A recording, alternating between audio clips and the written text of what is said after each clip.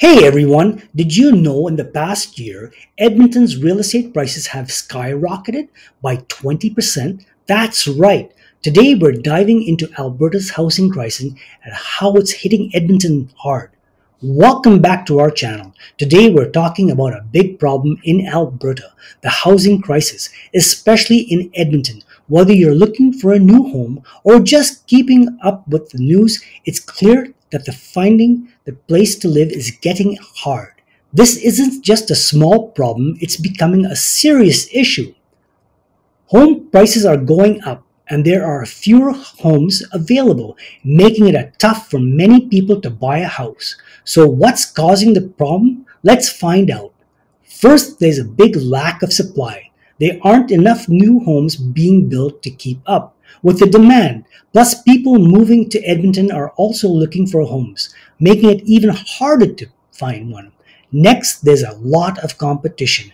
Many people are trying to buy the same homes, leading to bidding wars and even higher prices. Rising interest rates also make it harder for people to afford mortgage payments and adding to the problem. Now let's look at the economic side. Edmonton's economy has had its ups and downs. Even though it's recovering from the pandemic, job growth is slow and many people are still struggling financially. Inflation is also making it hard for people to save up for a down payment. Another important factor is the growing population.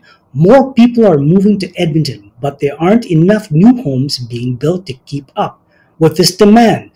This creates a big imbalance in the market.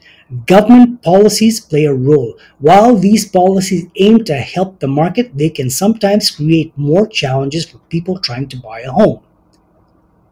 Let's talk about the real family, the Thompsons. They saved money for years and were ready to buy a home. They spent their weekends looking for houses, imagined their future, but every time they found a home they loved, they were outbid.